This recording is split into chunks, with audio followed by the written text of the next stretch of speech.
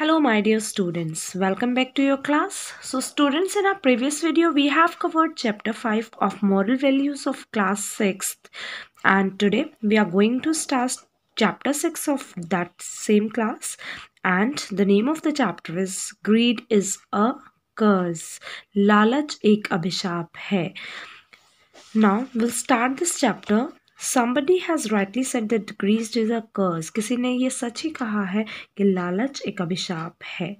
Greed tempts a person to take up evil ways. लालच ही इंसान को बुरे रास्तों पे चलने के लिए ललचाता है, which brings him painful suffering in the end, जिसकी वजह से एंड में उनको कुछ ना कुछ दर्द सहना पड़ता है. This evil is there at the root of all wars and battles. और यही जो evil है, यही जो बुराई है, यही सब wars और battles, सब लड़ाई झगड़ों की जड़ है. Greed is responsible for looting. Greed या लालच ही responsible होता है looting के लिए, लूट मार के लिए, चीटिंग के लिए, अडल्ट्रेशन मिलावट के लिए, करप्शन भ्रष्टाचार के लिए, एंड डिसऑनेस्टी और बेईमानी के लिए. इन सब के लिए ये बुराइयाँ, ये एविल ही रिस्पॉन्सिबल होता है. The lure of easy money makes once relatives and friends his enemy. क्या होता है कि जो ये मनी के लिए लालच होता है, पैसे का लालच इंसान के जितने भी रिलेटिव्स और फ्रेंड्स होते हैं उन्हें उनका दुश्मन बना देता है. उसी का एग्जाम्पल है, there live to fast friends in a village. तो बहुत अच्छे दोस्त एक विलेज में रहते थे. Their names were Dhanpat and Ganpat. और उनके नाम क्या थे? Dhanpat and Ganpat. Both used to go to their fields together and share all the joys and सैरोज. वो क्या करते थे? अपने खेतों में एक साथ जाते थे और अपने हर दुख सुख को एक दूसरे के साथ शेयर करते थे. These were the two friends shown in the picture. Once they decided to go on a pilgrimage. एक बार उन्होंने डिसाइड किया कि वो तीर्थ यात्रा करने जाएंगे. They had to pass through a dense forest. और उन्हें उस तीर्थ यात्रा के दौरान एक घने जंगल को पास करना पड़ा. दे टुक there meals under a tree and lay down to take rest. उन्होंने एक पेड़ के नीचे अपना खाना खाया और वहीं पर रेस्ट करने लग गए. They had no idea of which way to go. और उनका वहाँ कोई आइडिया नहीं था कि अब उन्हें कहाँ चलना चाहिए. दे नोटिस अ हट near by.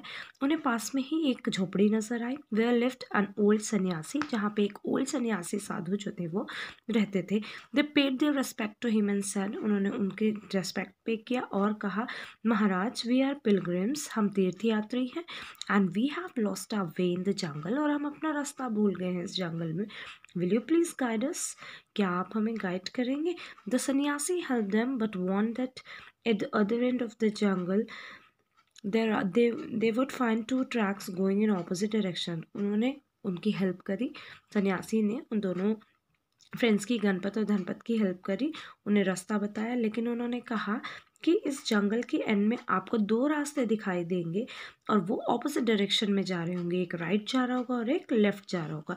They should choose the left track. और आपको लेफ्ट वाला रास्ता ही चुनना है and not the right one. लेकिन आप राइट वाला रास्ता नहीं चुनेंगे. दे थैंक द सन्यासी एंड रेज्यूम देयर जर्नी. उन्होंने सन्यासी को थैंक किया और अपनी जर्नी फिर से स्टार्ट कर दी. धनपत वॉन्डर्ड व्हाई द सन्यासी advise them to take the left track. Dhanpat ने सोचा, इस सन्यासी ने हमें लेफ्ट का ही रास्ता चुनने के लिए क्यों बोला, राइट का क्यों नहीं बोला. ही रिटर्न टू द सन्यासी फॉर क्लैरिफिकेशन. वो दोबारा उनके पास पहुंचा और उनसे इसी चीज़ की क्लैरिफिकेशन ली कि आपने हमें लेफ्ट से ही जाने के लिए क्यों कहा है. So your question is why I advised you to go left, said the old man. Old man, सन्यासी ने कहा कि अच्छा, आपका क्वेश्चन ये है कि मैंने आपको लेफ्ट के लिए क्यों कहा. Dhanpat was surprise to hair this. Dhanpat उससे सुन के बहुत सरप्राइज हुआ. देन सन्यासी explain.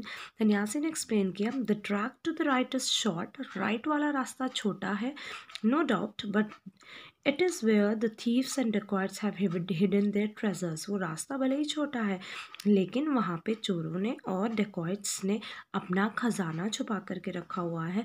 A person going that way, जो भी उस रास्ते को जाता है, is tempted to grab that treasure. और वो उस खजाने को लूटने की कोशिश करता है. His grid often cost him his life. और यही लालच उनसे उनकी जान के या फिर उनकी जान को खतरे में डाल देता है और उनको इसके लिए उनकी जान की बाजी लगानी पड़ती है. The two friends assured the सन्यासी that they were hard working. उन्होंने श्योरिटी दी सन्यासी को दोनों ने कि वो हार्ड वर्किंग, ऑनेस्ट और कंटेंटेड पीजेंट थे जो कि लालच से बहुत दूर थे। कठिन परिश्रमी वो थे, ऑनेस्ट थे, ईमानदार थे और कंटेंटेड पीजेंट मतलब संतुष्ट पीजेंट थे। उनको अपनी जो चीज़ थी उसमें ही खुश थे वो। सन्यासी ने कहा, this is very good of you, ये आपकी बहुत अच्छी बात है। मे गॉड ब्लेस यू, भगवान आपको खुश रखे। द सन्यासी said, okay now both decided, however, to take the shortcut because they were in a hurry to reach the holy side.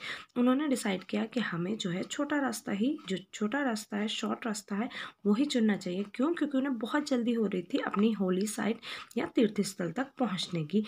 As they covered some distance, जैसे उन्होंने कुछ रास्ता तय किया, दे हर्ड सम वॉइसेस, उन्हें कुछ आवाज़ें सुनाई दी। दे hide themselves in a bush and tried to ओवरहियर everything, उन्होंने अपने आप को एक झाड़ी के पीछे वो छुप गए और उन्होंने कोशिश की कि जो कुछ चल रहा था, जो बातें चल रही थी, वो सुन सके।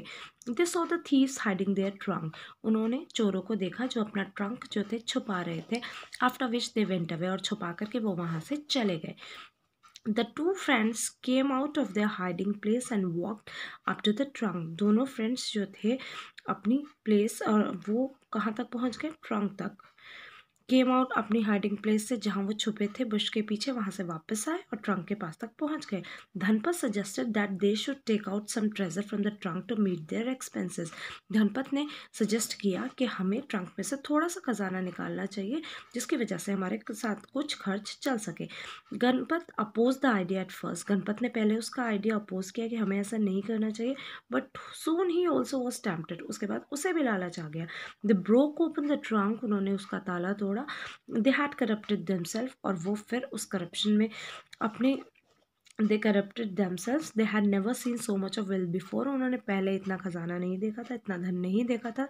The lure of gold corrupted them, सोने का लालच ने उनको करप्शन के लिए मजबूर कर दिया। They decided to carry out the trunk itself to their home, उन्होंने डिसाइड किया हम ये पूरा का पूरा ट्रंक जो है, बॉक्स जो है, अपने घर तक लेके जाएंगे। They drop the idea of the pilgrimage, और उन्होंने तीर्थ यात्रा पे जाने का विचार भी अपने मन से निकाल दिया। The trunk was very heavy, वो ट्रंक बहुत हैवी था। दे plan to carry it on their head and turn by turn, कि हम टर्न बाय टर्न इसको अपने सिर पे लेकर के जाएंगे।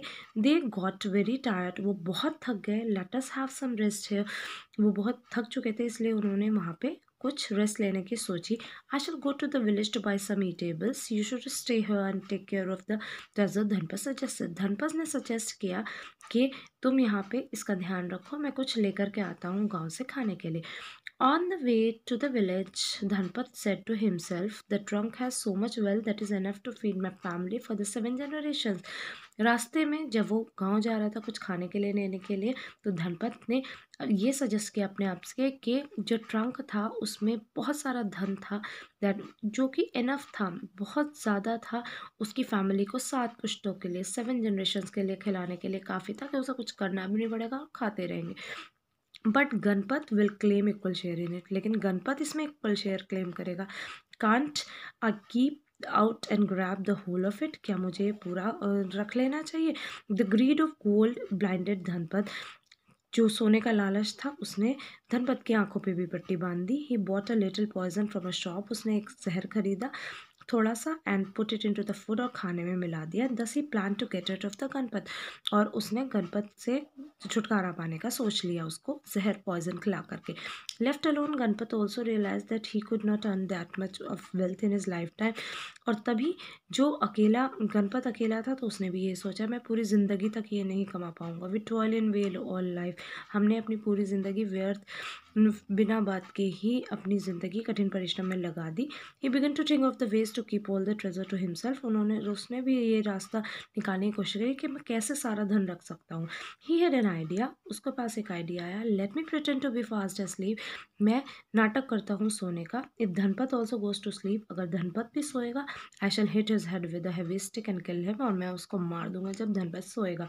And then the entire treasure will be mine, और फिर सारा का सारा जो सोना है वो मेरा हो जाएगा। गणपत केम बैक, धनपत वापस आया and saw his friend Ganpat sleeping, और देखा कि गणपत सो रहा है। ही put the food down and lay down, उसने खाना रखा और वो भी सो गया।